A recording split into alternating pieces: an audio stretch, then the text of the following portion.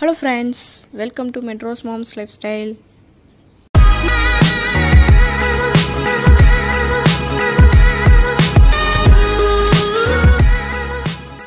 இன்னைக்கு நம்ம சேனல்ல பானி பூரி ரெசிபி தான் பார்க்க போறோம். பானி பூரி அப்படினு சொன்னாலே அது பிடிக்காத ஆளுங்க ரொம்ப குறைவு. எல்லாருக்கும் இது ஃபேவரைட். ஆனா இந்த லாக்டவுன் சமயத்துல பானி பூரி கிடைக்கிறதே இல்ல. நம்ம இது எப்படி வீட்லயே ரெடி பண்றதுன்னு தான் இன்னைக்கு நம்ம வீடியோல பார்க்க போறோம். ஒரு சிலர் ரெடிமேட் பூரி வாங்கி யூஸ் பண்ணுவாங்க. ஆனா நமக்கு இன்னைக்கு பூரியும் வீட்ல தான் ரெடி பண்ண போறோம். எப்படி பண்றதுன்னு வாங்க பார்க்கலாம். பூரி செய்ய தேவையான பொருட்கள்: வறுக்காத ரவை 1 கப் எடுத்துர்க்கேன். கிட்டத்தட்ட 200 கிராம் வரும். மைதா 2 டேபிள்ஸ்பூன் எடுத்துர்க்கேன். நீங்க இதுக்கு பதிலா கோதுமை மாவு கூட யூஸ் பண்ணிக்கலாம். இது வந்து ஒரு பைண்டிங்காக தான் நம்ம சேர்க்கறோம். தேவையான அளவு உப்பு சேர்த்துக்கோங்க. பேக்கிங் சோடா 1 பிஞ்ச் சேர்த்துக்கோங்க. மாவு பிசையிறதுக்கு வெதுவெதுப்பான தண்ணி எடுத்துக்கோங்க. அப்பதான் மாவு நல்லா சாஃப்ட்டா கிடைக்கும். ஒரு க்ளீன் பவுல்ல எடுத்து வச்சிருக்கிற ரவையை சேர்த்தறலாம். இது கூடவே எடுத்து வச்சிருக்கிற மைதாவை சேர்த்தறலாம். பேக்கிங் சோடா 1 பிஞ்ச் சேர்த்துக்கலாம். நல்லா பூரி உப்பி வரதுக்காக இது சேர்க்கறோம். இது கூட தேவையான அளவு உப்பு சேர்த்துக்கோங்க. மாவு எல்லாத்தையும் நல்லா கலந்து விட்டுட்டு கொஞ்சம் கொஞ்சமா தண்ணி சேர்த்து சப்பாத்தி மாவை விட கொஞ்சம் லூசா இருக்க மாதிரி ரெடி பண்ணி எடுத்து வச்சுக்கலாம். இந்த அளவுக்கு நல்லா லூசா பிணைஞ்சு வச்சுக்கோங்க. அப்பதான் அரை மணி நேரத்துக்கு அப்புறம் பாத்தீங்கன்னா ரவையெல்லாம் நல்லா ஊறி சப்பாத்தி மாவு பதத்துக்கு நல்லா ரெடியா தேய்க்கிறதுக்கு கரெக்ட்டா இருக்கும். மாவை நல்லா ரெடி பண்ணதுக்கு அப்புறம் இந்த மாதிரி ஒரு காட்டன் டவல் எடுத்து அது தண்ணியில நல்லா நனைச்சு புழிஞ்சிட்டு இந்த மாதிரி மாவு மேல போட்டு வச்சிருங்க. இல்லனா மாவு காஞ்சிரும். இப்போ சாட் மசாலா எப்படி வீட்லயே ரெடி பண்றதுன்னு பார்க்கலாம். உங்ககிட்ட ரெடிமேட் சாட் மசாலா இருக்குன்னா நீங்க அதுவே கூட யூஸ் பண்ணிக்கலாம். இல்லாதவங்க இந்த மாதிரி ட்ரை பண்ணி பாருங்க. 1 டேபிள்ஸ்பூன் மிளகு, 2 டேபிள்ஸ்பூன் சீரகம் சேர்த்து ஆயில் எதுவும் சேர்க்காம ட்ரை ரோஸ்ட் பண்ணிக்கலாம். இது கூட நீங்க சுக்கு வேணும்னாலும் சேர்த்துக்கோங்க. ஃப்ளேவர் நல்லா இருக்கும். நல்லா ஆறிடுச்சு. இப்போ அதை ஒரு மிக்ஸி ஜார்ல மாத்திரலாம். இது கூடவே கொஞ்சம் கல்லுப்பு சேர்த்து பவுடர் பண்ணிக்கலாம். அவ்வளவுதாங்க. சாட் மசாலா சூப்பரா ரெடி பண்ணிட்டோம்.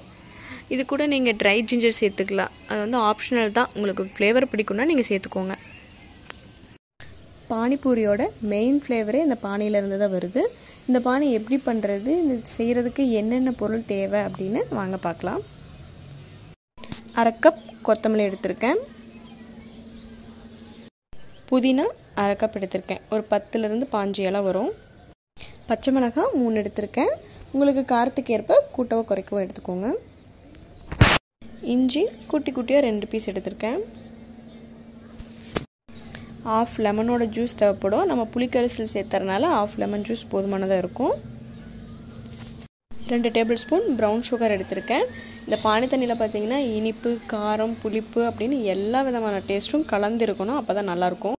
ஒரு நெல்லிக்காய் சைஸ் புளியை ஊற வச்சிரலாம். நம்ம லெமன் ஜூஸ் சேர்த்தறனால இந்த அளவு புளியே கரெக்ட்டா இருக்கும். புளி நல்லா கரைச்சு புளிக்கரைசல் ரெடி பண்ணியாச்சு. இப்போ ரெடி பண்ணிரலாம். எடுத்து வச்சிருக்கிற பச்சை மிளகாயை மிக்ஸி ஜார்ல சேர்த்தறலாம். இது கூடவே கொத்தமல்லி நல்லா கழுவிட்டு சேர்த்துக்கோங்க. இதுல எடுத்து வச்சிருக்கிற புதினாவை சேர்த்தறலாம். இது கூடவே நம்ம எடுத்து வச்சிருந்த 2 துண்டு இஞ்சி, லெமன் ஜூஸ் இதெல்லாம் சேர்த்து மிக்ஸி ஒரு 2 ல இருந்து ஒரு 3 நிமிஷம் அடிச்சு எடுத்துக்கலாம்.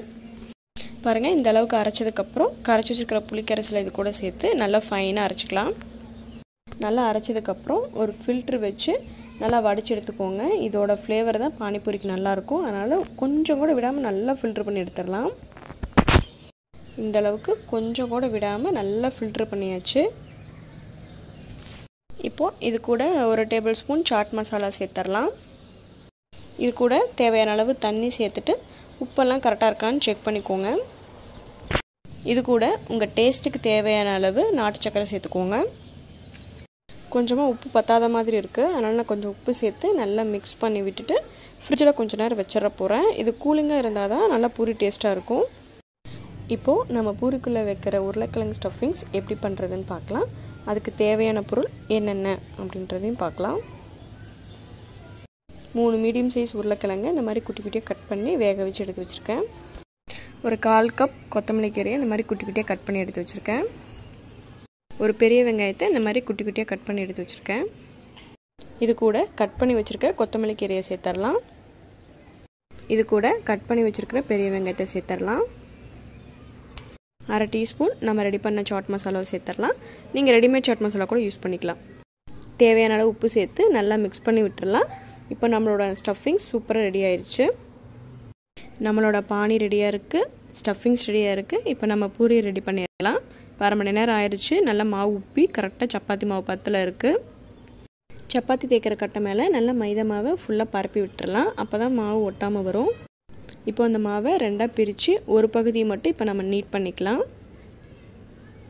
சப்பாத்தி கட்டை ஃபுல்லாக கவர் ஆகிற மாதிரி நல்லா மெலிசாக தேய்ச்சிக்கோங்க. அப்போ தான் பூரி பார்த்திங்கன்னா நல்லா உப்பி வரும்.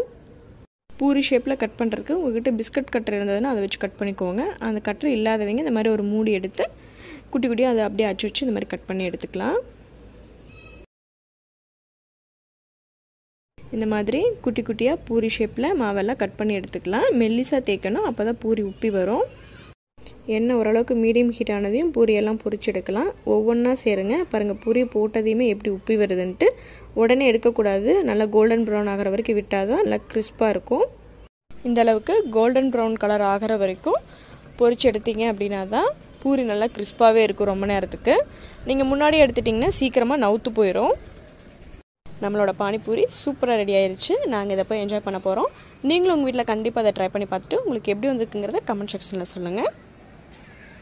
இந்த வீடியோ உங்களுக்கு யூஸ்ஃபுல்லாக இருந்ததுன்னா லைக் பண்ணுங்கள், ஷேர் பண்ணுங்கள், சப்ஸ்கிரைப் பண்ணுங்கள். மறக்காமல் அந்த பெல் ஐக்கானை கிளிக் பண்ணிவிடுங்க. அப்போ தான் நான் அப்லோட் பண்ணுற ஒவ்வொரு வீடியோஸின் நோட்டிஃபிகேஷனும் தவறாமல் உங்களுக்கு வந்து சேரும். தேங்க்யூ.